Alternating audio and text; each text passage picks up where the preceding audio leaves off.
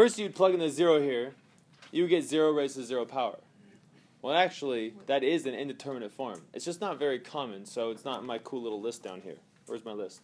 There's my list down here. Okay, 0 to the 0 power is an indeterminate form.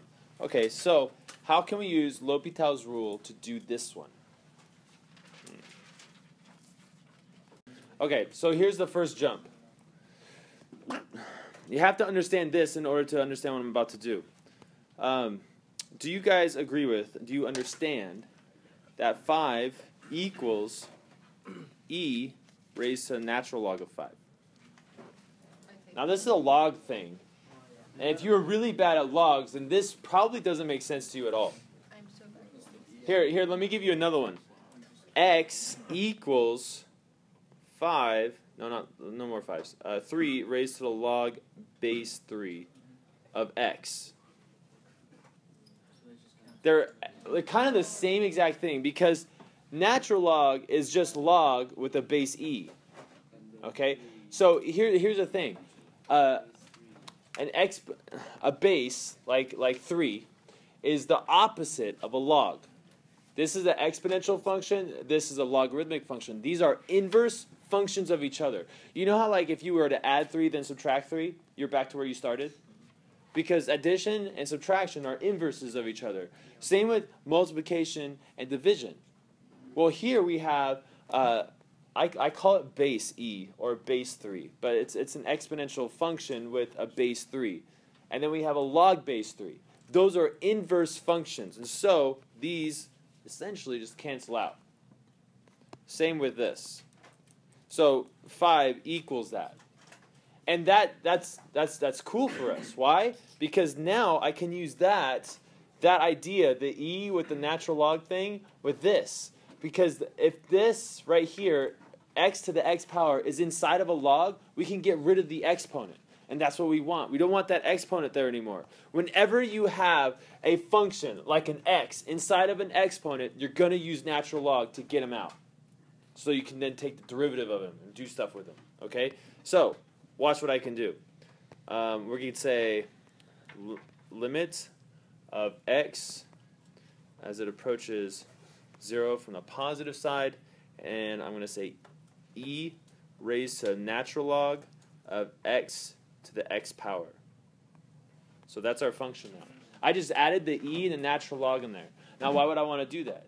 Because check it out. Look what I can do now. I can get rid of this x right here in the exponent, and I can put them right here in front of the natural log, which is cool.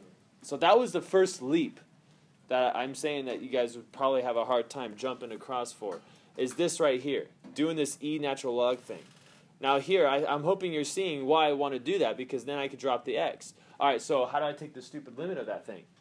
All right. Well, you see this e right here? That e is not affected by our limit, right? Because it's the x that's changing, not the e. So look what you can do.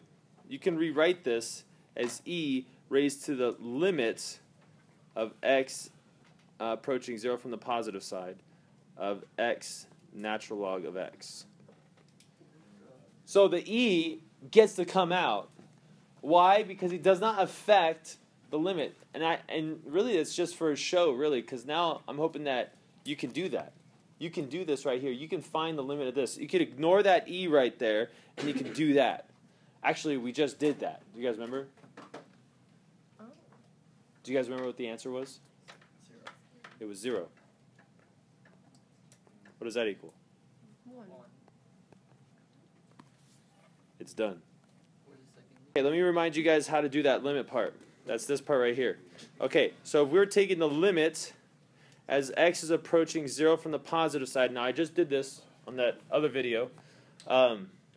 We have, now it says x times natural log of x, but I need a fraction.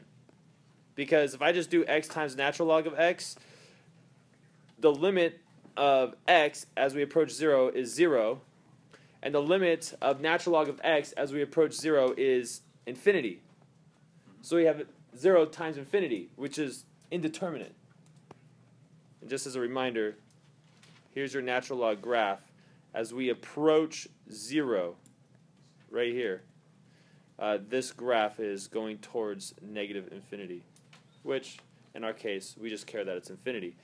It is indeterminate. So we want to use L'Hopital's rule. In order to use L'Hopital's rule, we need a fraction, and this thing is not a fraction, and so we're going to rewrite it so that it is a fraction. So we're going to say the limit as x approaches 0 from the positive side of natural log of x over x to the negative 1. You guys remember that? Yeah. And then we take the derivative of the top, take the derivative of the bottom, we get 1 over x divided by x to the negative 2. Oh, you guys remembering now? Yes? No? Oh. Need a negative there too, because we had to drop the negative 1. Good looking out. All right, and then we're going to pop this guy up because he has a negative exponent, so it's going to say times negative x raised to the positive 2 power. And then if I multiply 1 over x times x squared, that's going to give me negative x. And so I'm really just taking the limit as x approaches 0 from the positive side of that, which we know to be 0. Which is why I can write 0 right there and just get 1.